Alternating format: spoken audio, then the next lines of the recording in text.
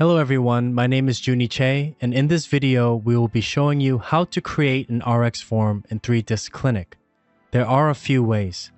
You can create a patient that will bring you into the RX form and then you can go into scanning, or you can simply create a case which will bring you directly to the RX form and then you can go into scanning.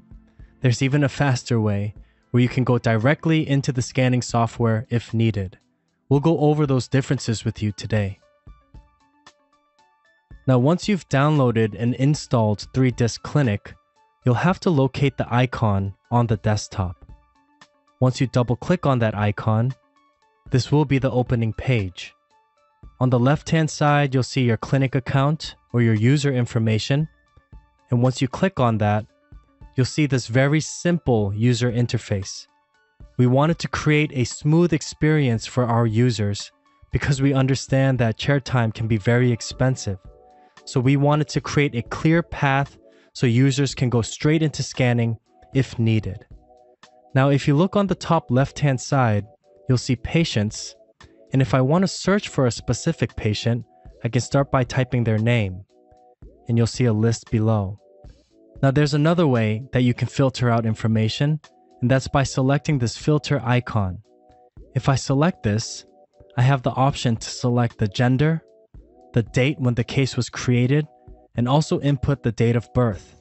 And if I select apply, you'll see all of the information come down below. I can also sort by last case created and also by the patient's name. Now, to create a new patient, I'll have to select Create New Patient on the bottom of the screen. Once I select this, the software will prompt me to input the patient's information. So here I'll put their first name, their last name, their email address, and then their birth date. I can select their gender and also add additional notes if needed. Now, once I select Create, you'll see the patient has successfully been inputted onto the list. Now from here, I'll select Add Case, and this will bring me straight into the RX form. To fill out the RX form, you'll have to select the tooth or the teeth on the diagram.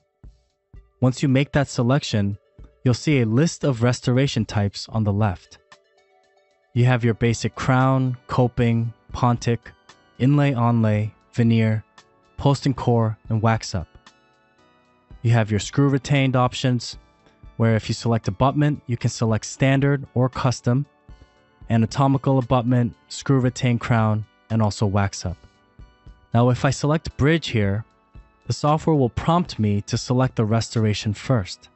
So I'll press OK. And for demonstration purposes, I'll select 13 and 15 and select crown for both of them. For material, I'll select zirconia. For the shade, I'll select A3 and press OK. Now for 14, I have to select pontic. The software will automatically detect the material and the shade based on my prior selections. Now, once I select all three, this is when I can select bridge, and you'll see all the units are now connected. Let's go back and look at some other restoration types. We have orthodontics, so indirect bonding and also clear aligners. Within clear aligners, we have planning and also planning and production. For appliance, we have our basic appliances like night guards and splints. And for removables, we have full dentures, RPDs, flexi dentures, and copy dentures. For guided surgery, we have planning, tooth-supported guide, and bone-supported guide. And lastly, we have smile design. Now, if you don't need all of these restoration types, there is a way to edit these options in the settings, and we can show you how to do that in another video. Now, on the right-hand side, you have more information. On the top, it will be your patient's information, their name, and underneath, it will show your preferred lab. This lab connection is pre-designated prior to creating the order.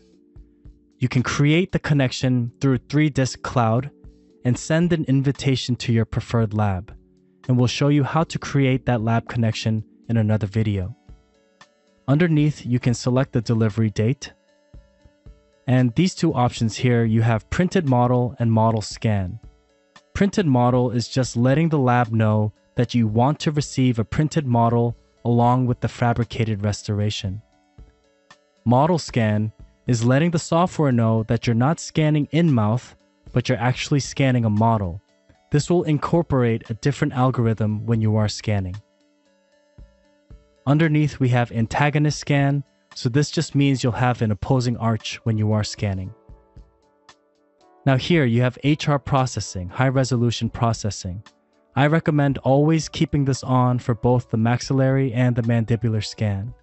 You can turn it off if needed, but my recommendation is to turn it on so that you have the highest detail when scanning.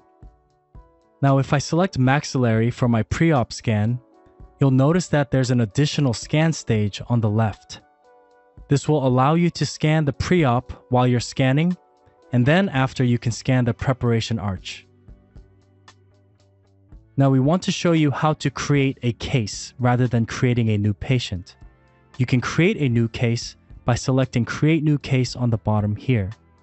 This allows you to bypass inputting the patient's information if you are wanting to quickly scan.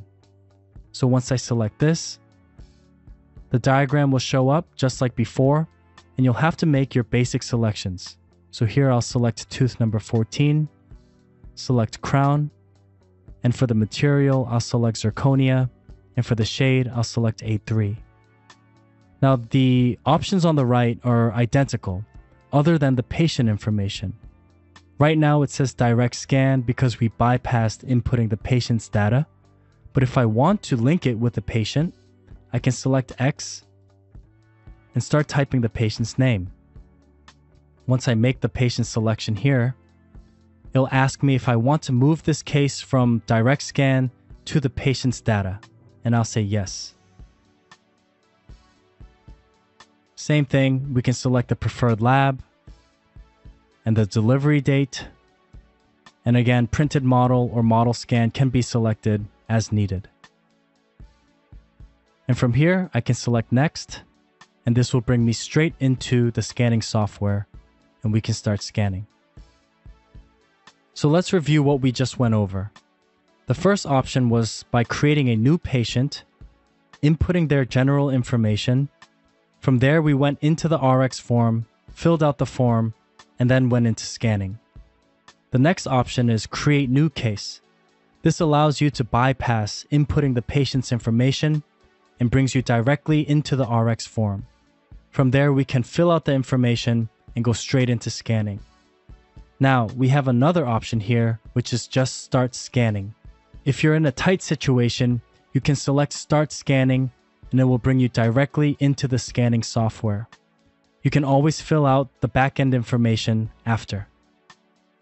I hope this information was helpful, and please email support@3disc.com if you have any questions. Thank you.